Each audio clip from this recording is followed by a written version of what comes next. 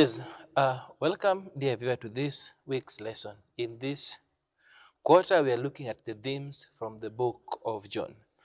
In this fourth lesson, I'm going to look at the testimonies, the witnesses of Christ as the Messiah. What points to us Christ as the Messiah?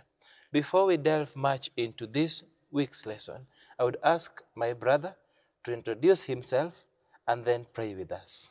Hello, dear viewer. My name is Tony Obuya. Welcome so much to this lesson 5.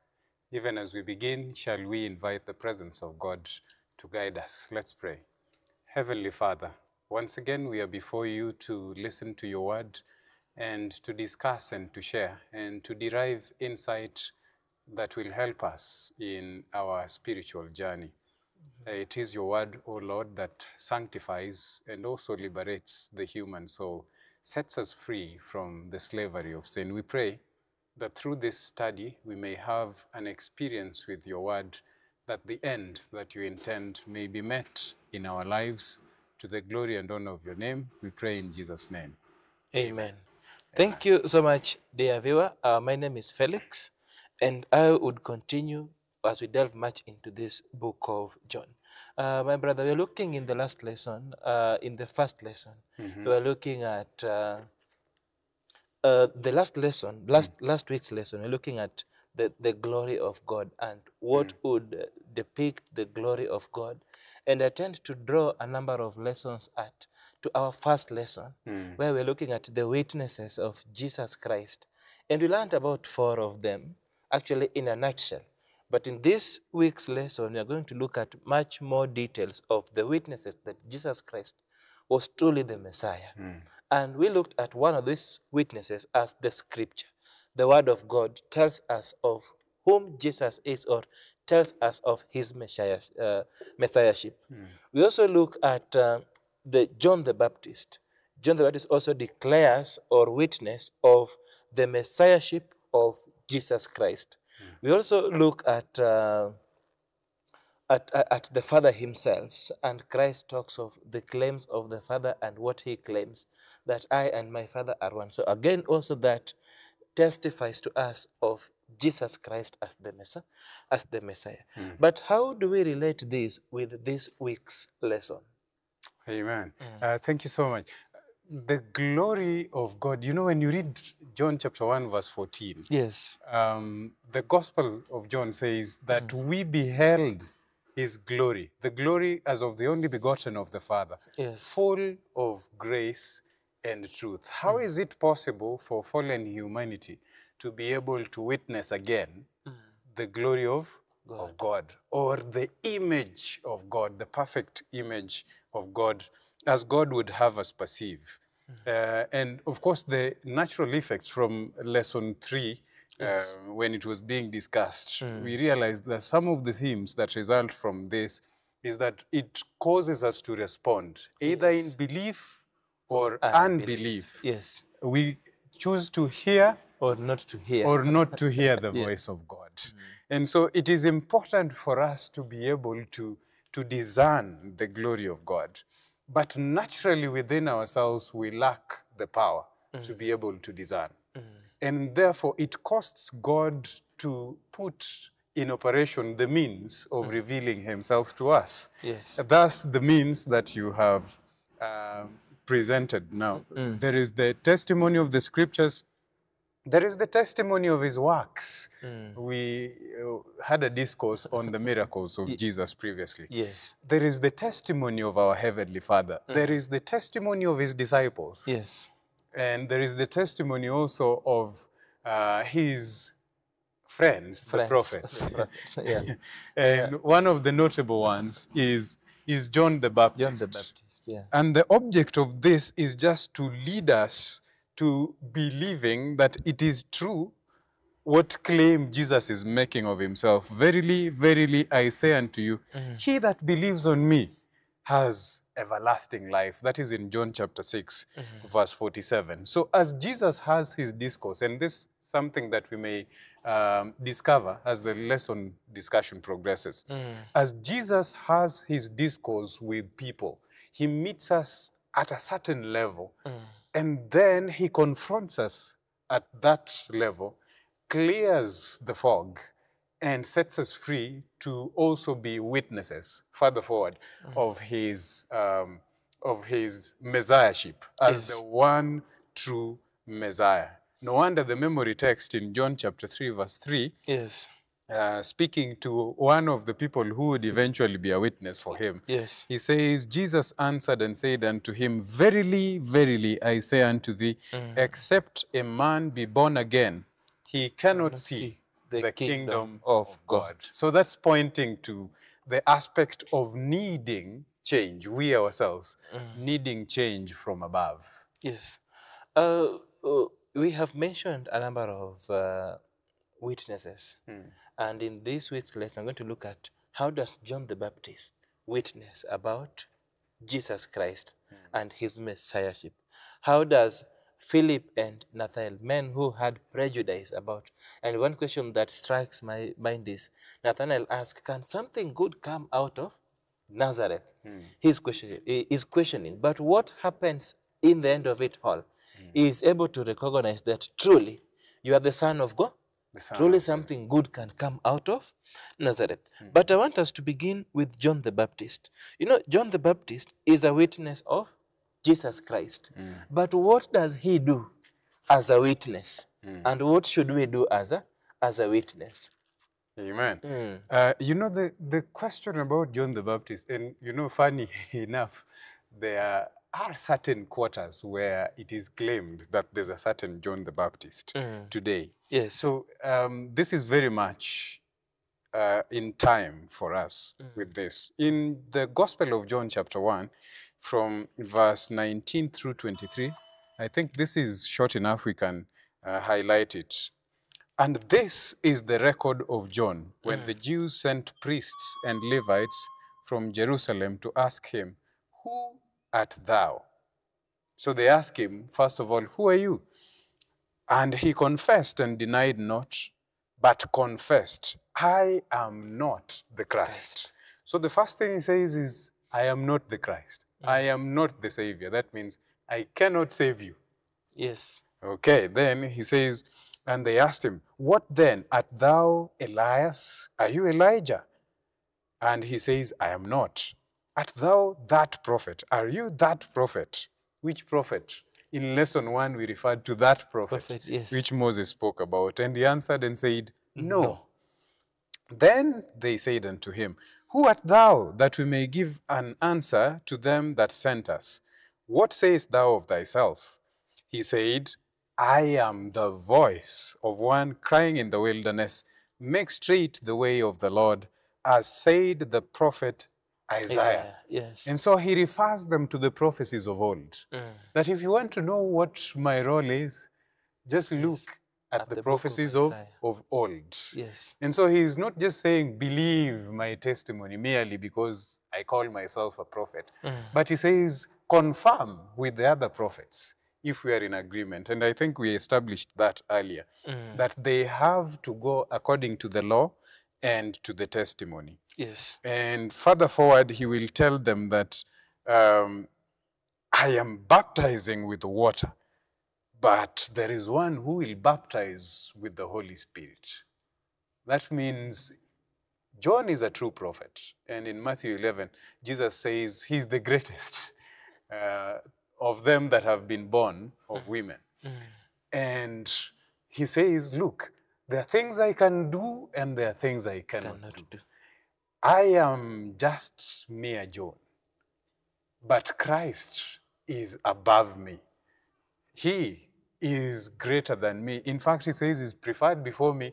I am even unworthy to unloose his shoe latchets. Yes. That is testifying of John's humility, that it is prerequisite of witnesses to realize that they have limitations, but the one they witness of has no limitations. He is all-powerful. Yes. And they also have to have a humble posture as they approach the Messiah himself, even Christ Jesus. And lots of other lessons. Okay, and as we look at this, maybe just a nutshell, maybe in a word or two, who is a Messiah? So, you know, we could also be looking at the witnesses of of Jesus as the Messiah. Who is a Messiah? You know, the Messiah speaks, the word basically, if translated, because Messiah is a transliteration from Hebrew. The word Messiah, if it were to be translated, means the anointed one. The anointed one. So, of course, when God anointed people, he anointed them for a particular purpose. Yes. What was the purpose of the anointed one? Yeah. And you know, the purpose of the anointed one was twofold. Yes. But there was a misconception at the time then. There is a misconception at the time now concerning the purpose of the anointed one.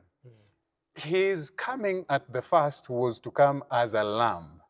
Yes. And Isaiah 53 verse 7 talks about him going as a lamb to the slaughter. First Peter chapter 2 verse 24 speaks of the self-same thing, that by his stripes we are what? We are healed, because he has borne the iniquity of us all. So the first phase of Christ's ministry was to come as a lamb, to be sacrificed. That means to give his life a ransom for us as our savior, to take the penalty and the burden of our sins. But the misconception among the rulers and the general nation, Hebrew nation back then, and of course by extension to the whole world, was that he was coming as a ruler to break the Roman yoke. Yes.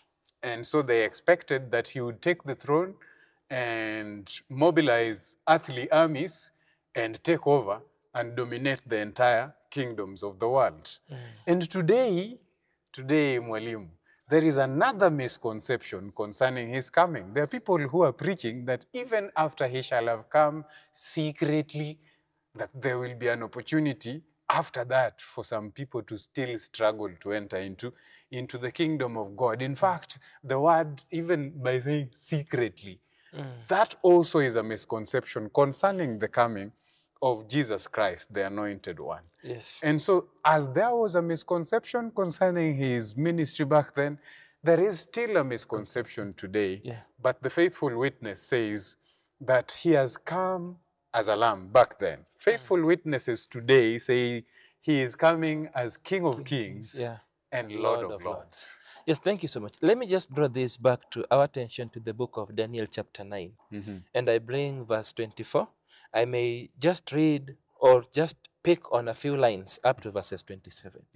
But if I come to verse 24, it says, 70 weeks are determined for your people and your holy city, to finish the transgression, to make an end of sins, and to make reconciliation for iniquity. But allow me to read shortly, because I want to just bring a message. Verse 26.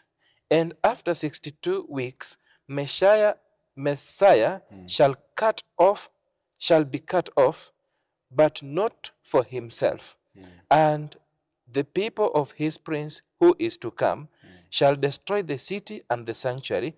The end of it shall be a flood, and till the end of the war, desolations are determined. What I wanted to pick from this point is that one reason why the Messiah was coming is to bring in to an end of sin, to offer a final sacrifice for all the human race.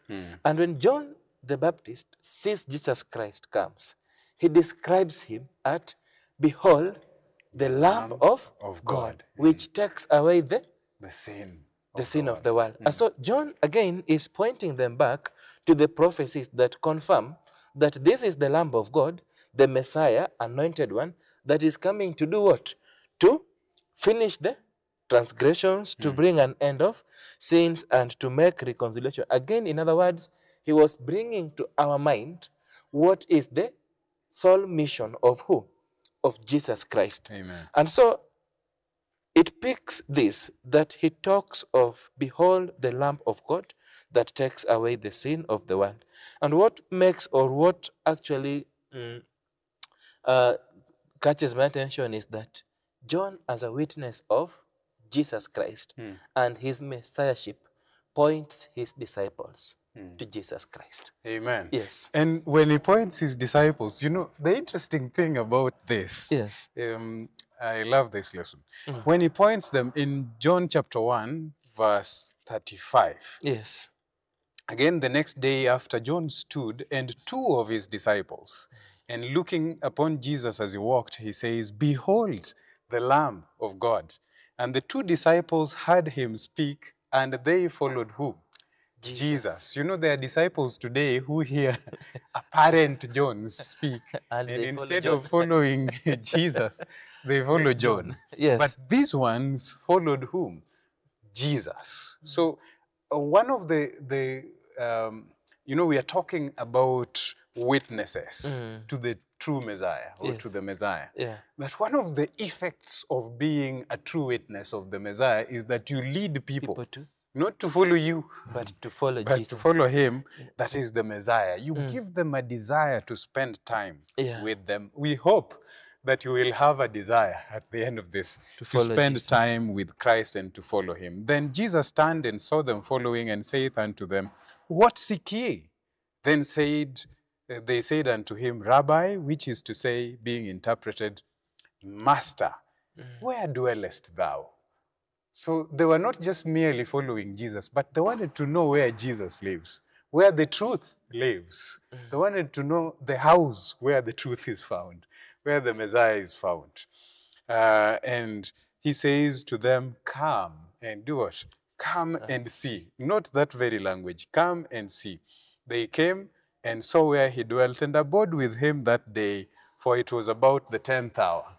About the 10th hour, that would be 4 p.m. 4 p.m., yes. And they abode with him. You know, the song says, sitting at the feet of Jesus. Yes. Oh, what words I hear him say. Happy place, so near, so precious. May I find it there each day. Oh, what words they must have heard Jesus say.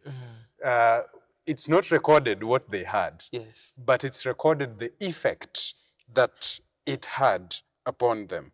That immediately after they had spent time with him, the following day they leave, and Andrew, one of them, goes to his brother, begins from Jerusalem, and he becomes a witness in verse 41 of the same chapter, and he says, "We have found the Messiah." And he brings him to whom? To Christ Jesus. So the effect of spending time with the Messiah, if you're pointed rightly to the Messiah and you come to the Messiah, the effect, not the side effect, but the direct effect, is that you also will become a witness to the Messiah. Not to bring people to yourself, but to the Messiah. Actually, I love how lesson writer puts this part, that the entire emphasis of the Gospel of John is to bring to light who Jesus is, so that this good news, which good news? Whom Jesus is and his purpose for us, may be shared with the world.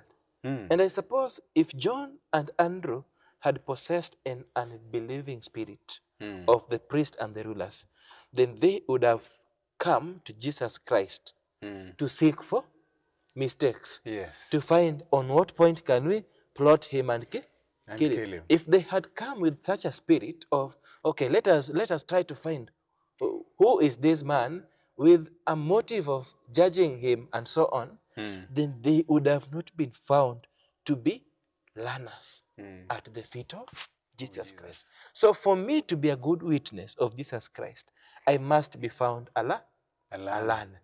For me to be a learner, I must come with a contrite heart that is ready to receive the precious gems from Jesus Christ. And you know, this brings us to some two disciples. So actually one has a preformed opinion. He says that, you know, behold, we have found Jesus of Nazareth. And one asks and says, you know, my friend, can something good come out of Nazareth? As in, already had a preformed opinion. So, my brother, just on this note, what are some of the steps that we are seeing that this witness of Jesus Christ is able to overcome the prejudice? Because, you know, we have our brothers. Some of them don't even believe that Jesus Christ was the Son of God. They call him as a prophet, a powerless man. So how can we go about this? So, of course, think about it. You know, there's a certain country where there is a certain city, and that city is called Sane City.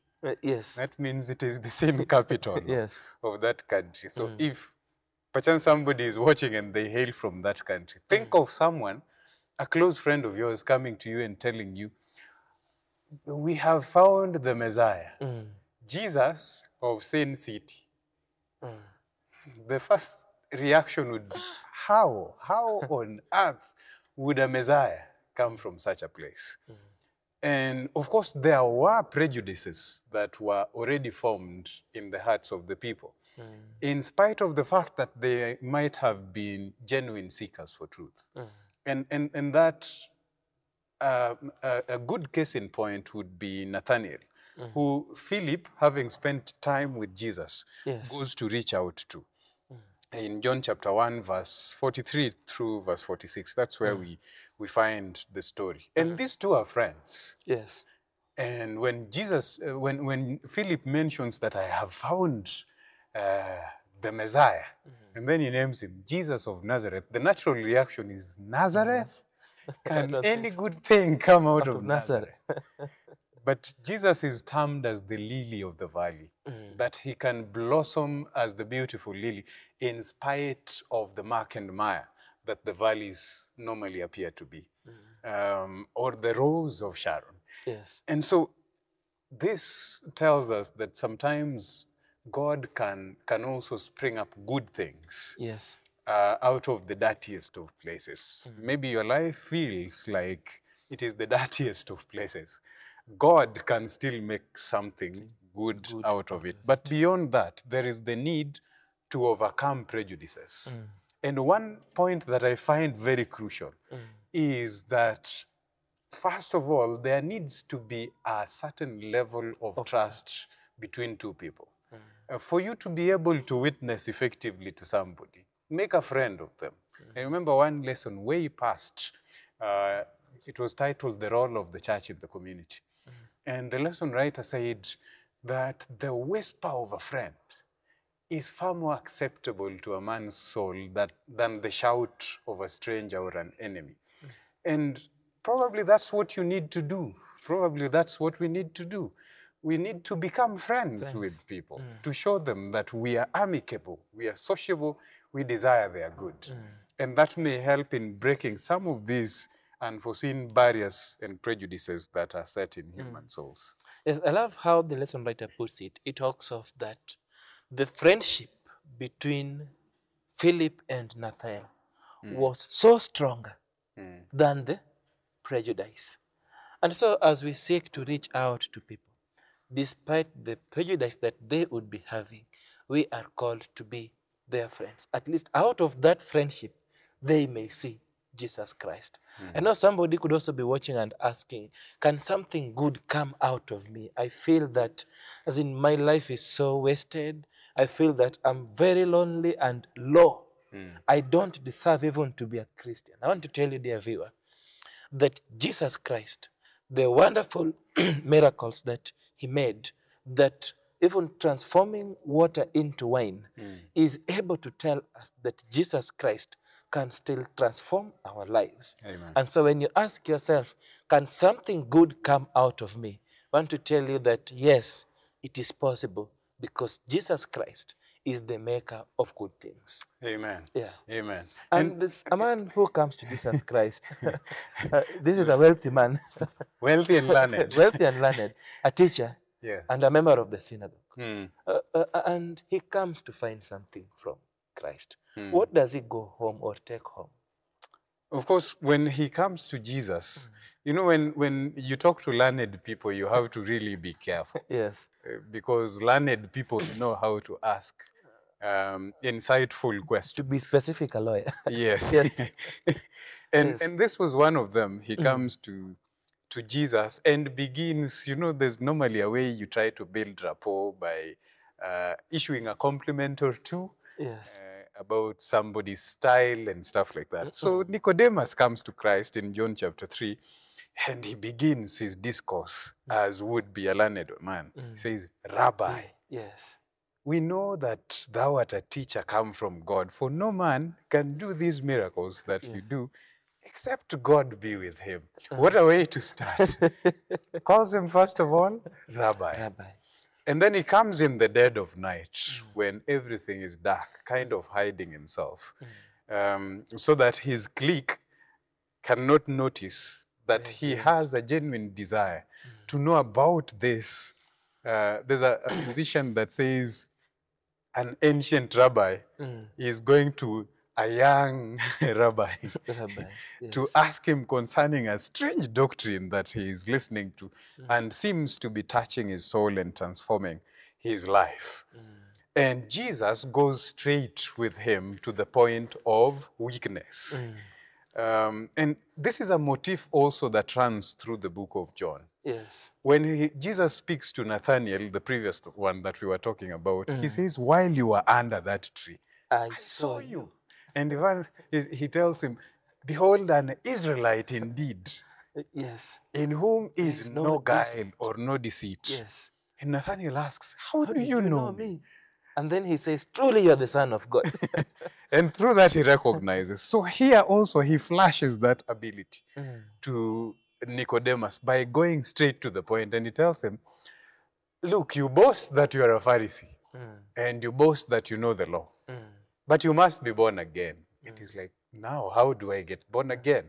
And he realizes, in spite of the knowledge I might boast about, there are things that I'm ignorant of. And then he realizes also that though this looks like a young upstart of a rabbi, the depth of knowledge present in him cannot be merely attributed to age and experience. This must be one from above. In fact, I love verse 12, where Jesus tells him, if I have told you earthly things and you believe them not, how shall you believe if I tell you of heavenly things? And you know, that humbles him. And he recognizes that truly, I need what this person is alluding to. I need the salvation of God. In spite of the Hebrew belief, or that ancient Hebrew belief that by being a descendant of Abraham, I am already full and perfect. I am in need of God's salvation. Perchance you think being in church is already guarantee that I am safe.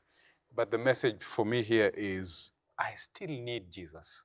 I still need his salvific power in my life. Thank you so much. And you know, one thing that we learn with this, we find out that throughout the book of John and through the gospel, we find at some point Nicodemus is coming back to Jesus Christ. And he attends to him. He recognizes that truly this is the Son of God. And all these are bearing witness that truly Jesus Christ is the Messiah. He's the anointed one, anointed to bring salvation to each and every mankind. And you know, that is why I love how the book of Romans chapter 12, chapter 10, verses 12, talks about him. I think we can just read that. Help me if you get there faster. You'd read with me. Romans chapter 10, Romans verse 12. 10, 12. It says, Yes. for there is no difference Yes. between the Jew and the Greek. For the same Lord over all is rich unto all that call upon him. Yes, verse 13. Verse 13, for whosoever shall call upon the name of the Lord shall be saved. Shall be saved. And so this brings the picture that, you know, the salvation is not meant for some chosen few. Maybe say for an elected nation, maybe for people from some parts of, you know, we'd say that maybe for those who comes from Milimani and all that. Me, I come from Obunga and I come from Manyata. I don't think if I deserve to be among the Christian community. Or Jesus Christ is saying that whosoever calls on his name would be saved. And therefore Christ invites you and invites me that we may understand him and truly whom he is. My brother, in the next maybe 10 seconds, you can say your parting shot as we come to the end of this lesson. I am not able to single out specifically where the quotation is, but there is a quotation I once heard from a certain sermon that no sooner does a man come to Christ than is born than in is him born in him the desire desire to witness to others, or yes, to make known to others others. what a precious friend Yes. he has found in Jesus Christ. The book Steps to Christ, page 78, paragraph 1. Amen. Amen. That would be my parting thought for you. Does a fire burn within your soul to make known to others the manifold riches of the grace of our Lord and Savior Jesus Christ? If that is your experience, then you can call yourself a witness for Christ. If that's not your experience, then perhaps we can ask God, together with me, that God may give us that experience with Christ that burns within our hearts, moves us to be ready to give a reason always for the hope that is within us with meekness and fear. Okay, thank you so much, dear viewer, for joining us in this week's lesson. We invite you to continue studying with us the book of John as we look at the themes in the book of John. If you have any question, kindly don't forget to ask them on our chat, or you can reach to us through our mail. We ask you to continue subscribing and sharing the experience with us. Share this link and save a life. May the Lord bless you, and let us pray. Loving Father and our God in heaven, we thank you so much for this opportunity that we may study your word. Truly, Lord, you call unto us to be your true witnesses that would declare your true character, your glory, and your purpose for our lives. We ask you, loving Lord and God, that may you draw us closer to you, that our lifestyle may be that which will glorify your name. Grant us strength and favor, that, Lord, we may be able to share this good news with other people. May this message draw us closer to you than ever before. For this is our prayer of faith, believing and trusting in Jesus' name. Amen. Amen.